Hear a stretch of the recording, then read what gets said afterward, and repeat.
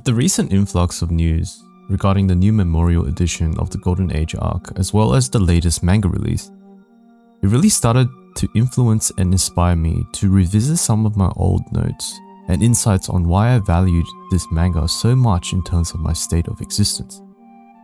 And though I do not like to be specifically devoted to a certain singular ideal, I believe that at this stage in my life it seems extremely fitting and valuable.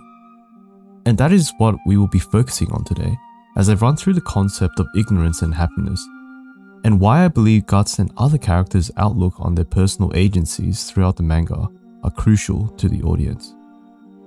Now, through self-exploration and also the appreciated engagements in human relationships, I've come to this conclusion that happiness can exist in many forms, each unique to its own propagation and destruction.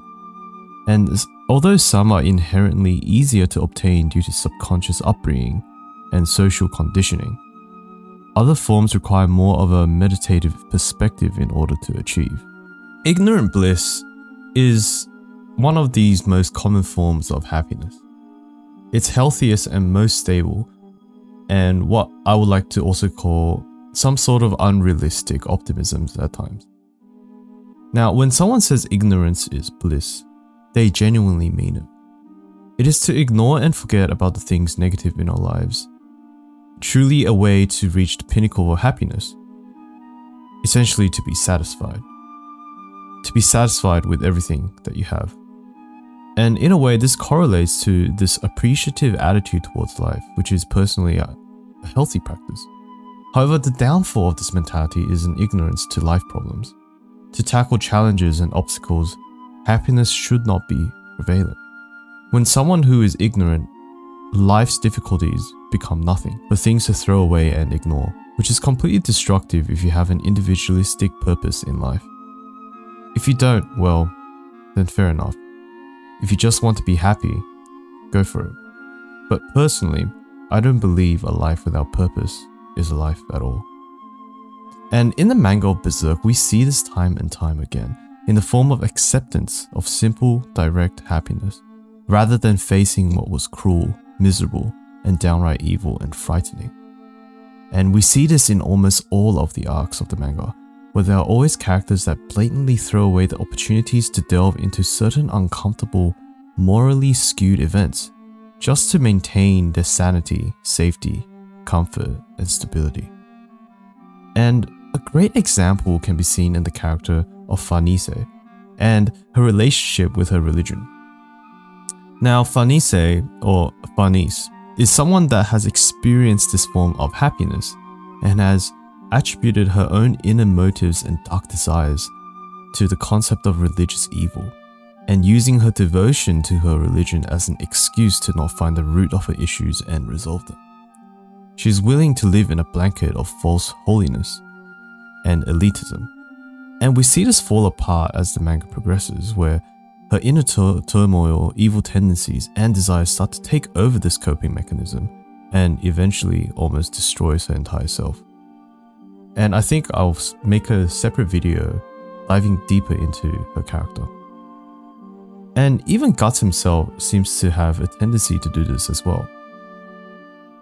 I sorely misinterpreted this initially, and only upon revisiting the manga did I realize that Guts may not have ever been quote-unquote happy per se, but he did latch on certain elements of comfort and stability that made him disregard crucial moments and events that may have been able to help him prevent certain more dangerous events from ever occurring.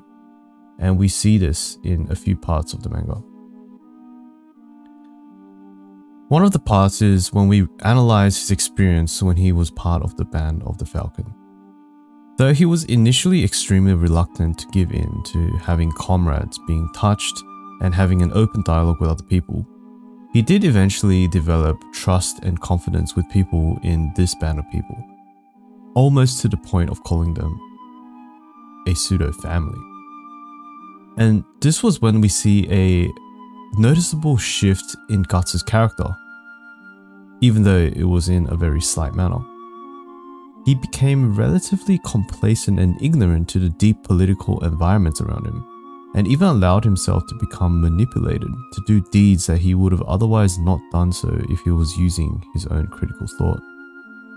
And a good example of this was the assassination of Count Julius, which led to devastating collateral damages in the form of an innocent child.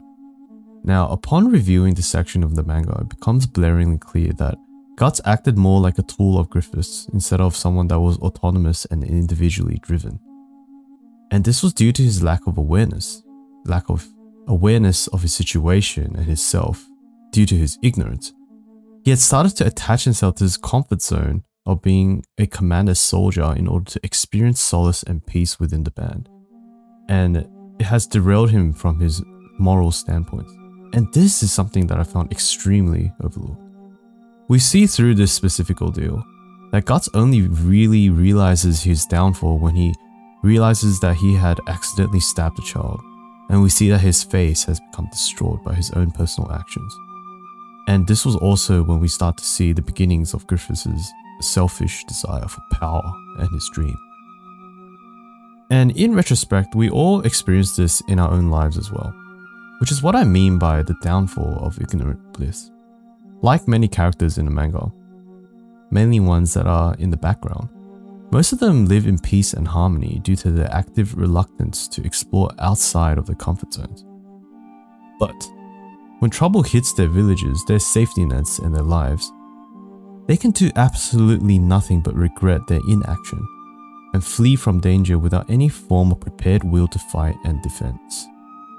And I think that this is something that is very quite overlooked. As individuals, I believe that we can learn from this.